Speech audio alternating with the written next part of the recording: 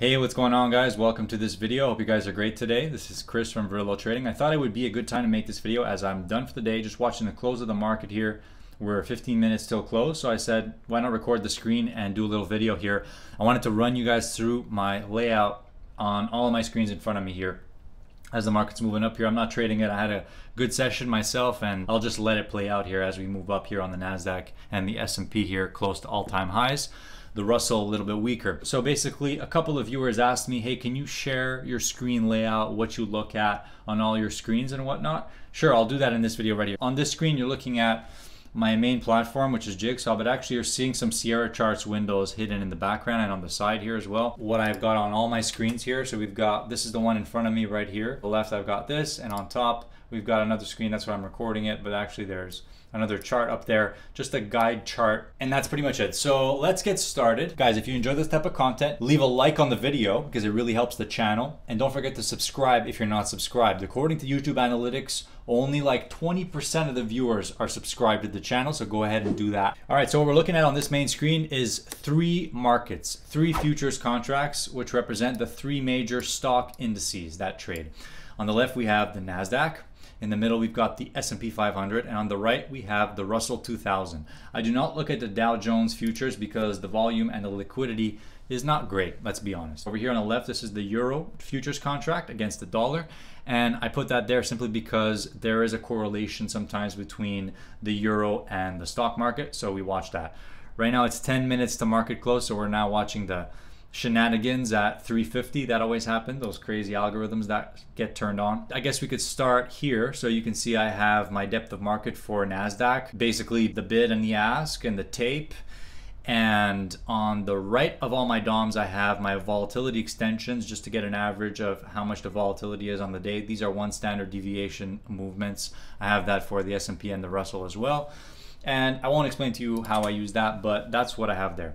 So on the top left of my screen now, we've got the time, and we've got this, which is I think quite important for a scalper or a short-term trader, which is the volume and delta every 15 seconds of trading. So for example, this is updating in real time here. Right now we're watching, so 410 contracts just traded in that 15-second interval, and this continues to update. On top of that is the delta, which is the difference between contracts hit the bid and contracts hit the ask. So this is the information that I find most relevant to me. In reality, I kind of stole some of these ideas from traders I follow, but I find this information is really all I need. Now, of course, I do use some charts on the other screen here as a guide. So I basically think of them as guide charts. So let's go over to the next screen here. We've got two charts here. On the right, we have a footprint chart. On the left, we have just a regular range bar chart.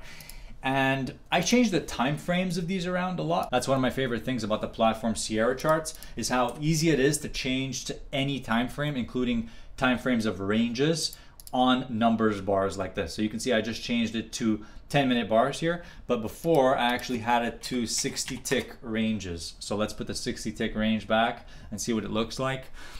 So if you don't know what range bars are, they basically finish forming once the market has moved the specified amount that you selected. In this case, it's 15 points or 60 ticks.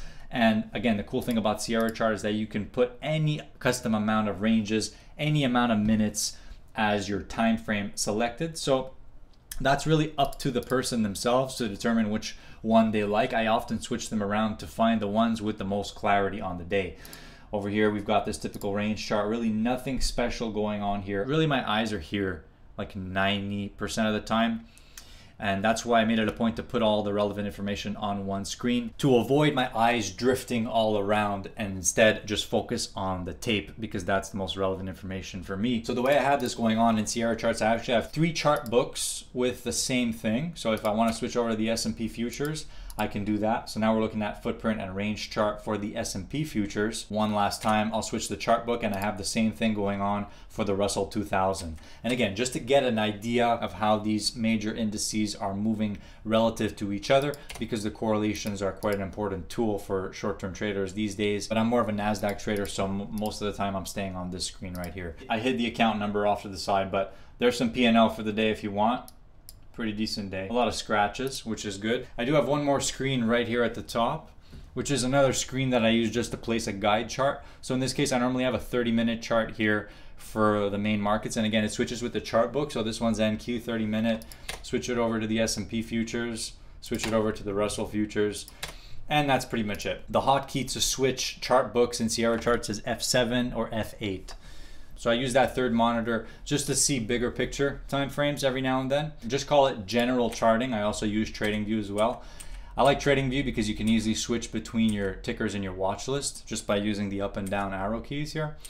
I have a watch list that has pretty much all the major tickers I look at, including the dollar, crude oil, Bitcoin, gold, etc.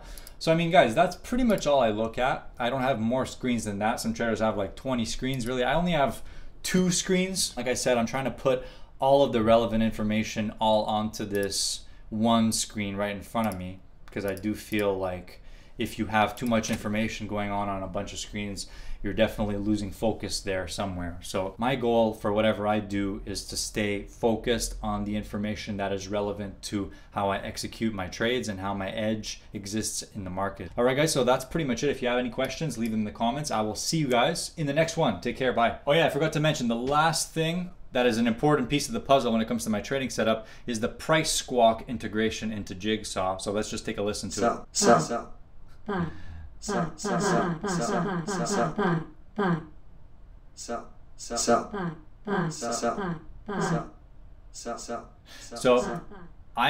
for me personally, Pricesquawk helps me a lot for seeing when certain inflection points are being held, or for example, when we're seeing aggressive trading in one direction, the market is moving. It helps me hear the time and sales as well as see it. So it strengthens my connection to the information I'm seeing. So that's the last of it. All right, guys, I will catch you soon. Take care. Subscribe. Let's go. Bye.